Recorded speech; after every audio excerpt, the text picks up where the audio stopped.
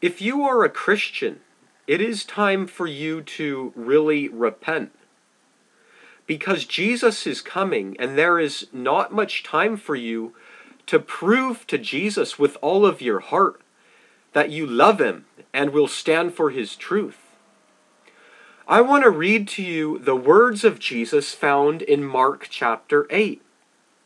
Whoever desires to come after me, let him deny himself, take up his cross, and follow me. For whoever desires to save his life will lose it, but whoever loses his life for my sake and the gospel's will save it. For what will it profit a man if he gains the whole world and loses his own soul? Or what will a man give in exchange for his soul?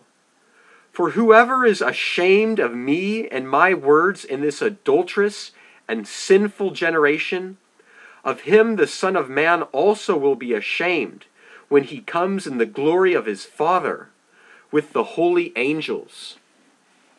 Jesus is coming, and most Christians are ashamed of him. They care more about upholding the worldly truths, and they don't care to hold to the truth of Jesus Christ. If you really love Jesus, you will go after him. You will preach his truth. You will not be ashamed of him, but you will stand with him.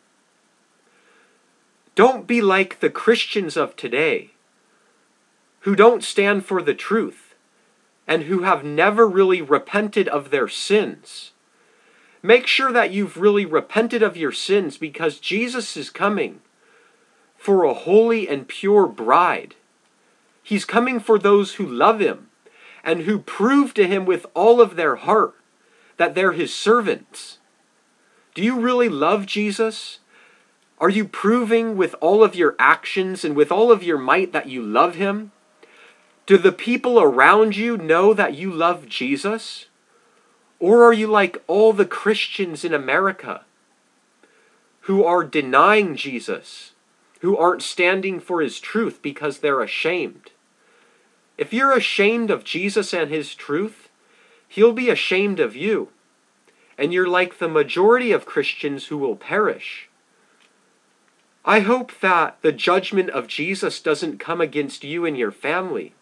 I hope that you really repent of your sins if you call yourself a Christian.